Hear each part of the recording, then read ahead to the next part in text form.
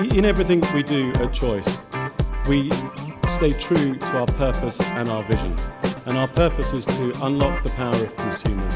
And our vision is for Australians to be the most savvy and active consumers in the world.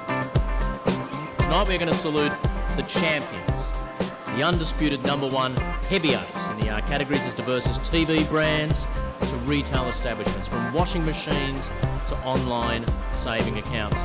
In all of these fields, Choice has got down and dirty, and their members have also let their thoughts be known. And soon the #1 contenders will stride the stage, covered in glory. Before we get to our winners for 2011, however, please join me in welcoming to the stage the CEO of Choice. A big round of applause, please, Nick Stace.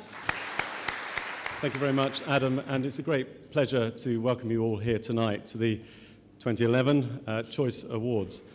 It's a great pleasure in the sense that the reason why we put these awards on is so that on behalf of Australian consumers we can recognise and reward the very best individuals, the very best organisations that have made a real difference to consumers over the last 12 months. To determine tonight's winners, the process is being driven by independent member surveys and data analysis.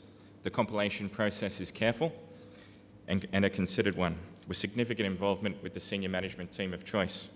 Leading into the last quarter of the financial year, you were probably hoping that this evening would be one where you would be avoiding the auditors. However, if you have any questions in relation to the verification process, please come and say hello to me on table 4.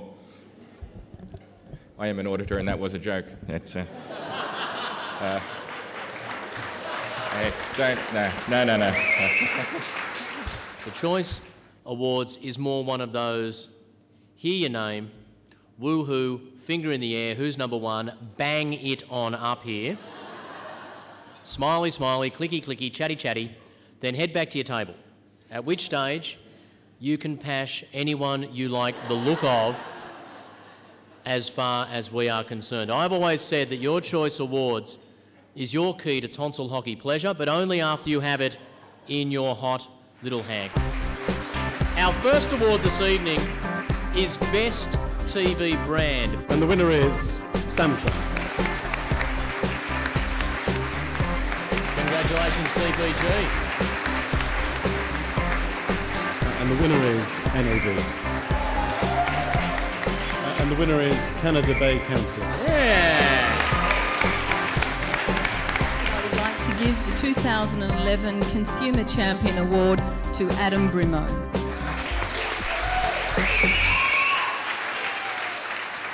Yes, I did collect around 15,000 stories from people, and I produced a report with a lot of customer feedback, and I sent that to Vodafone, the ACCC, and ACCN had a lot of involvement with that as well.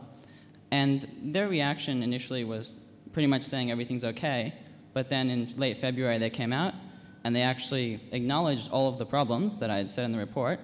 They also confirmed my thesis in the report, which is that their fast growth and low investment led to those problems.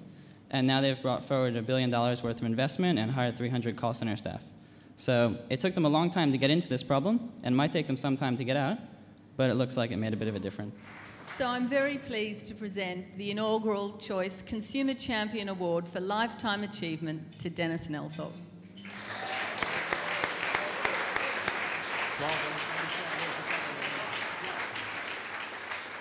And what was your most unlikely win in the consumer movement? When we took on a multinational thinking it would be a 3-week political protest, only to find ourselves against an army of QCs, the biggest law firm in the country, in a 9-month hearing, and at the end of which we managed to persuade the company, amongst other things, to put $2.5 million in a bank account, call it the Consumer Law Centre and give it to me. And the winner by a country mile is eBay.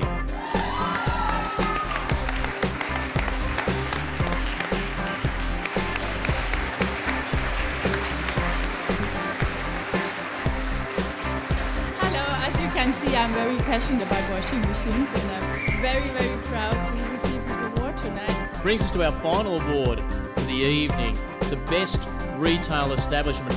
Bunnings.